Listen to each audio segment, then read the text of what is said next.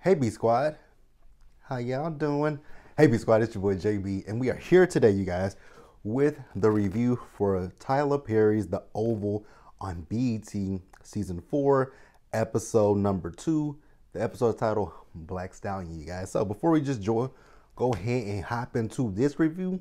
If you guys are watching this video or any other video on the channel and you guys aren't subscribed to the channel yet, I need you guys to do me a solid favor and please stop taking me out on this date and having me pay for it at the end of it.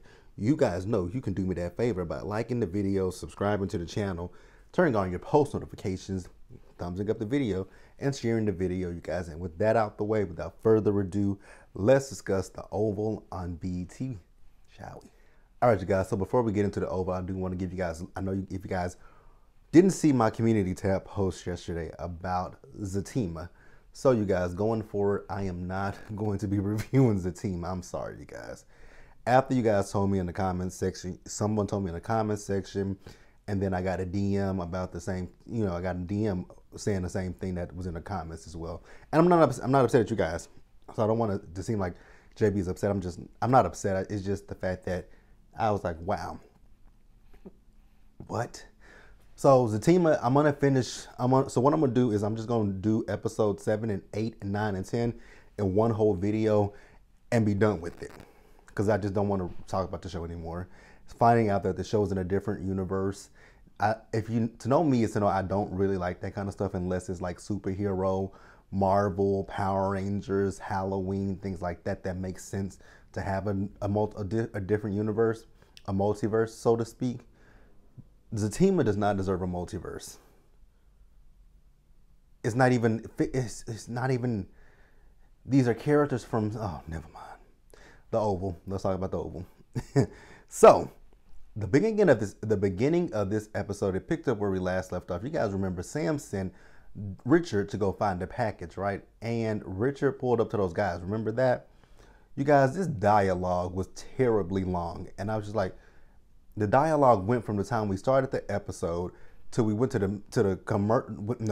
went from the beginning of the episode to the theme song, and then we came back from the theme song, and we're still having this long ass dialogue.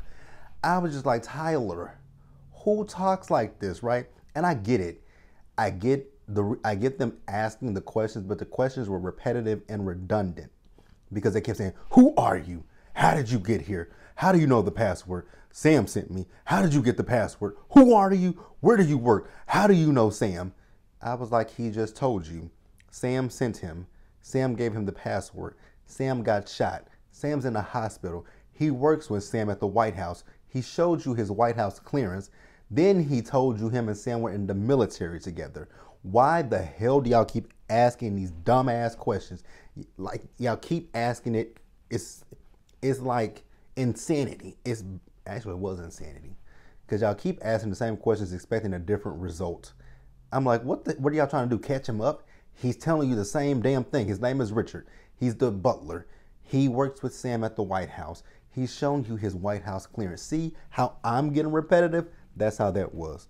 Like, it was just stupid, you guys. It was really stupid. So at one point, they handcuffed Richard to a chair so that they can go to the hospital. So then one of them can go to the hospital and, make sure that what he's telling them is true, which I don't remember that ever happening, but okay. Because I'm thinking about what happened later in the episode, but we'll talk about it when we get there, right? So then we see Eli. So Eli is talking to Sloan and telling Sloan basically that she and the kids, they need to get out of there and go stay with his parents or her parents, somebody's parents. I don't know whose parents they're going to go stay with. Sloan tells him there's no way she's doing that. She's not going to leave him there because she doesn't trust those people. I'm like, well, you're right. Don't trust them. For him to be wanting to do all this stuff, he's very scary. And I just realized that in this episode. I'm like, wow, you're not firm. You're not somebody that I would be like, oh yes, I'm going to follow your lead. No, I would not follow Eli's lead. I'm so sorry, you guys. If you guys like Eli, it is what it is, right? So Priscilla calls Eli and she's talking to him. She tells him she's at Richard and Nancy's house, right? And he asks her, has she heard from Richard? She says no. She asks him, have you? He says no. So then he tells her, well, Bobby and Max are coming soon, so let's just wait for them. And she's like, but I need to go check on Sam. So he once again says Bobby and Max are coming. So when Bobby and Max get here, I'll send Bobby and Max after you. So then she does tell him about the fact that Donald sent someone to, unlive her and unlive Alan, right? So he's telling her that if she comes there, she and Alan will be safe there. I'm like, how is she gonna be safe at your house when you just told your wife to get the kids and go somewhere else? That doesn't sound safe to me, right? If things are under control and you're safe, then why can't your wife and kids stay there? Now, I get why the kids can't. I do, I kind of do get why the kids can't stay there, but that doesn't. But then when you say, if you think of it logically, that means that it's not safe. You may have guards around, but you don't want the offset that someone comes there, gets into a shootout, and the kids get hit with a ricochet. So that still does not say SAFE. It spells unsafe to me. But let me know what you guys think. Let's pause here. Let's move forward. All right, guys. So next up we see Alan. So Alan, after Priscilla got off the phone with, what's his name again? Eli. He asked her what was that conversation. And she tells him it was the VP and that the VP is going to be sending someone after them.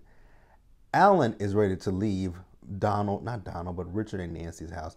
And she was like, we're safer in numbers. So what you gonna do is you gonna sit your ass here. She asked him, did you bring your phone with you?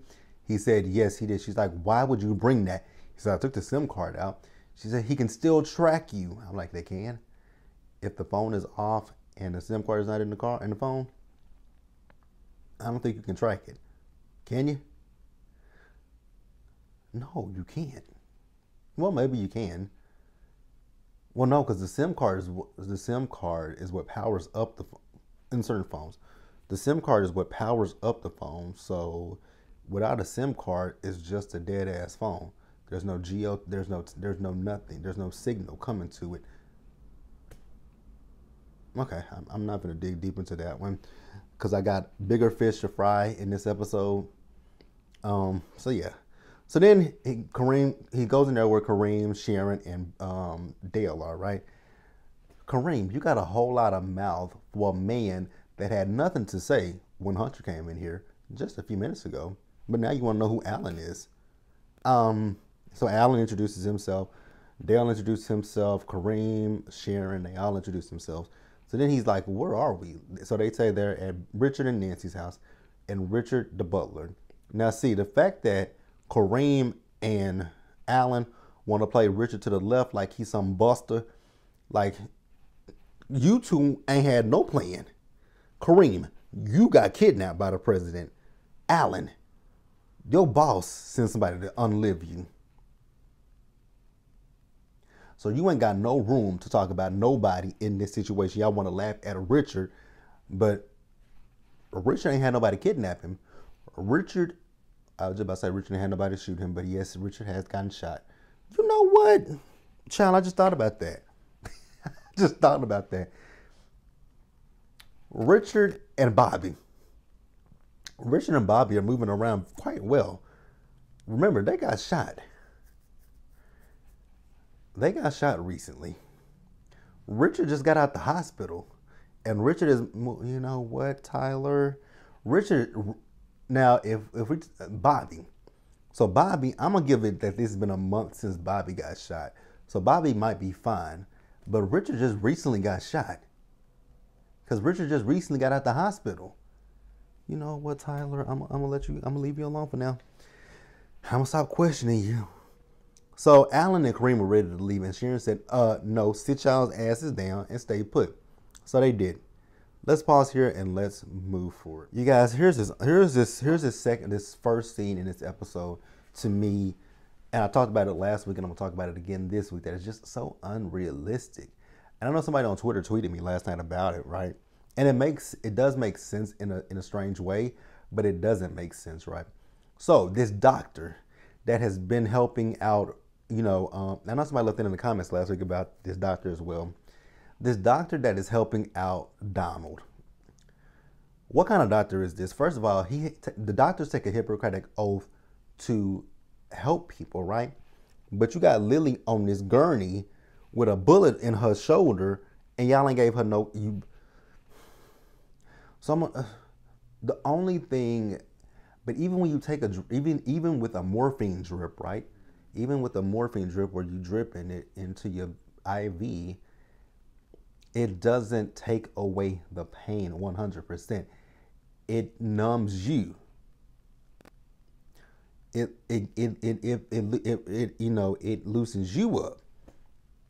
It doesn't make it to the point where you can walk around freely and torture other people. Cause that's what Donald did in this scene with Lily. So the doctor left. The doctor told him he needs to get to the hospital because that could get infected. Let it get infected, sir. I really don't care, to be quite honest with you, right? I'm just still stuck on the fact that Donald got shot in his abdomen. I don't even know if they pulled the bullet out of Donald, but Donald got shot in his abdomen. Even if they removed the bullet, you gotta, you know what? Don't go there, JB. This is Tyler Perry's world, so anything can happen. Even the most unrealistic shit can happen. This is so unrealistic. Because Donald got shot. Donald got shot, but this man has done some work on Donald. And he gave Donald some pills. Do you know how long it takes for pills to take effect? A pill takes longer. Okay. Oh, Tyler. Like, oh, Tyler. You would have been better off just giving the man a at-home IV drip with some morphine instead of these pills that he's shaking around. Okay. Lily wasn't in that much pain.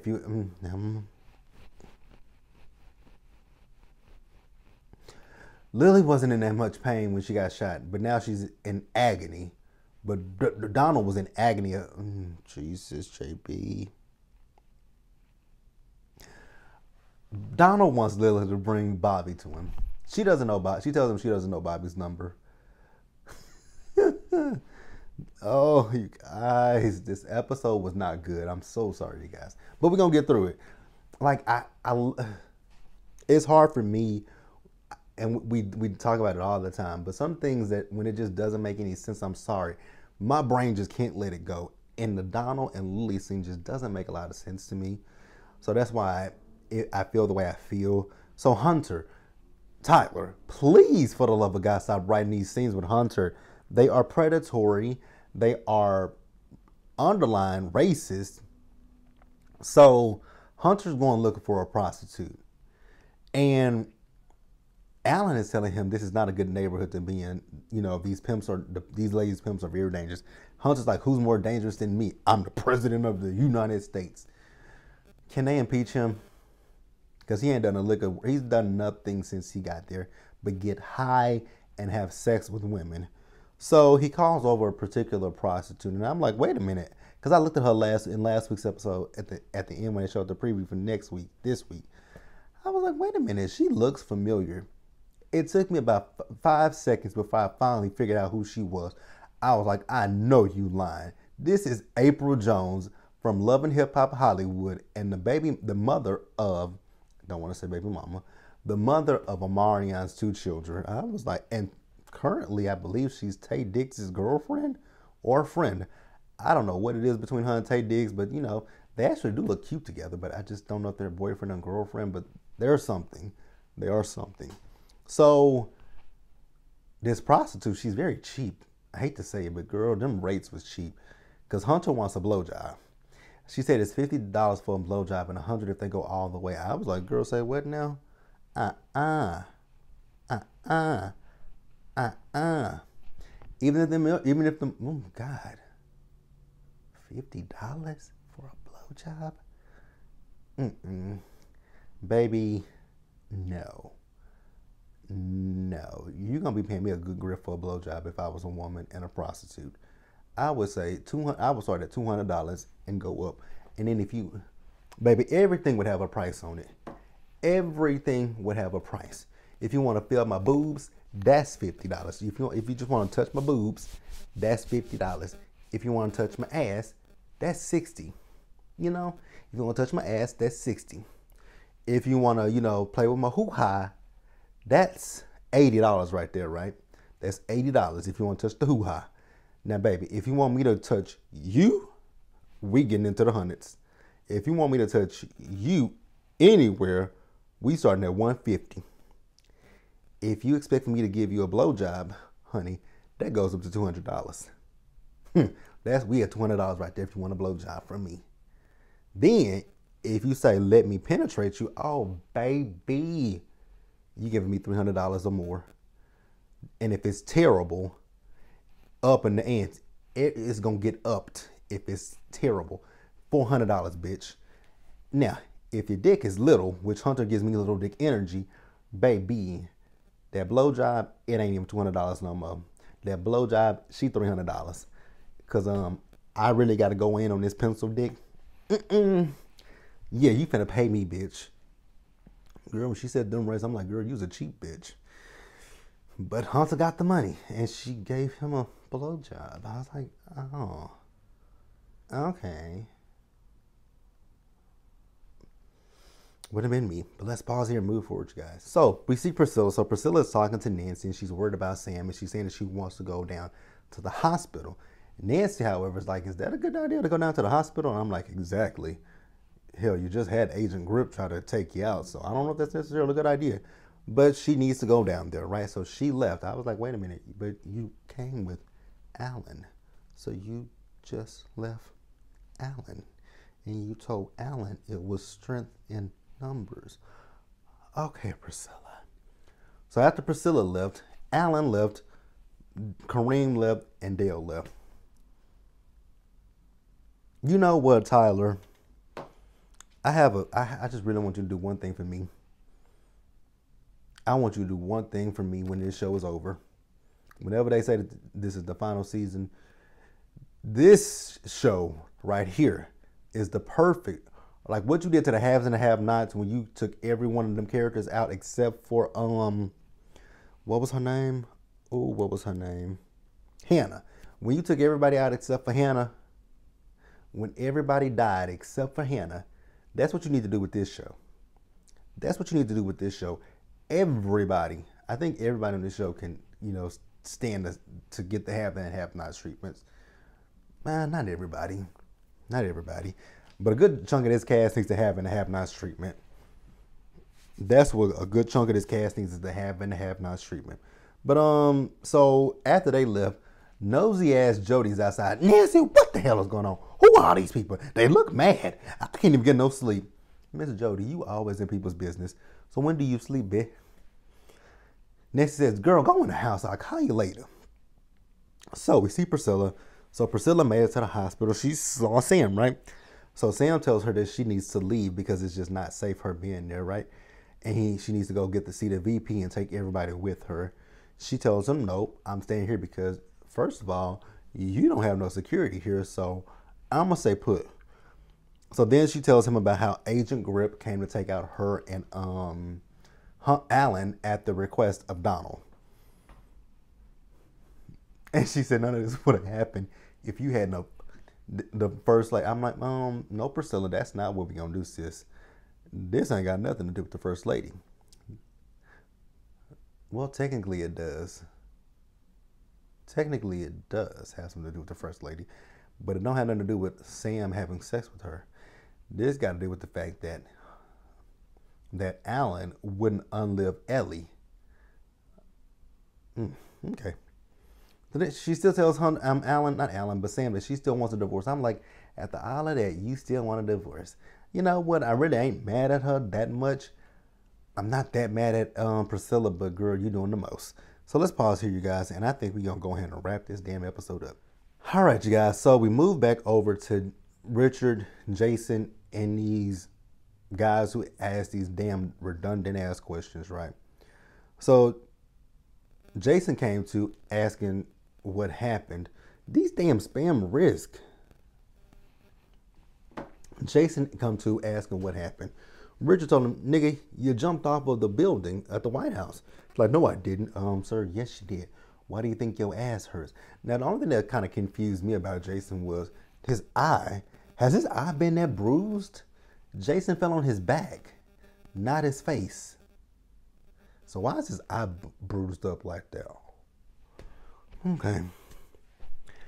Okay, you know what? I was just confused about that. So the guys came back in. They told Jason that they are there, you know, he said he was in pain. They won't give him something. Then, what happened after that? They told Jason that they need him to take down his parents. When they said that, he wasn't in pain no more. So then Richard asked the question, if he's here, who is the corpse that was at the hospital? You guys, the corpse. The corpse. Tyler, what the fuck was this, sir? I'm sorry to be so cussed like that, you guys, but what in the hell? So, you guys, let me tell you. What they did was a switcheroo. And I was like, wait a minute, huh? But Victoria strangled him. Not strangled him. No, she did. She suffocated him. Not strangled. She suffocated him, right? And it was Jason in the bed. So Tyler says, get this, you guys. Tyler Perry says that they switched him with a cancer patient that was on life support. I was like, a cancer patient that was on life support? How? Unless Jason and his cancer patient are twins, how did that happen? Like, I know that you're trying to play the thing of Victoria and Hunter don't give a damn about them kids, but you mean to tell me that Victoria hates Jason? She hates the little boy, so she knows what her son looks like. So, okay, that's it, you guys. That's Jason. Oh my gosh, you guys, Max. This scene just annoyed me because Max is like a dog with a bone that he doesn't want to let go of when it comes to Kyle. So he shows up to where Bobby is, and y'all know typical Max. Max wants to, just hurt Kyle. Bobby told him no. But then, Max mentioned Lily and the fact that he don't know where Lily is. Then Bobby calls Lily. Lily's phone is answered by Donald saying he got Lily. Then he's pushing her wound. Then he's telling him to come get her. Kyle is still, he's trying to, warn Max, but Max kicked his ass right into that damn cell and knocked him unconscious, and then handcuffed him, which he's already handcuffed, but he handcuffed him to the cell. Okay. You know what, you guys? I don't even know what to say. So at the end of the episode, we see Richard. He came home, and Nancy gave him a rundown of everything that has happened. Then we see Hunter. So him and April, they went to a motel room. He told her to get naked. She took off her skirt. That was it. He's like, I want you to get naked. She's like, I want you to get naked. So then Alonzo finally put two and two together that she's wearing a wire, and she was wearing a wire. And then the cops came in. I was like, he ain't going to jail. But he solicited sex from a prostitute, but he should. But that's the episode, you guys. Let me know what you guys thought about it. Leave your comments in the comment section below. Subscribe to the channel. Turn on your post notifications. Share the video, you guys. And until next time, stay safe. Take care of yourselves. Wash your hands. Wear a mask. Socially distance. Be blessed. Thumbs up the video, you guys. And I'll see you guys later.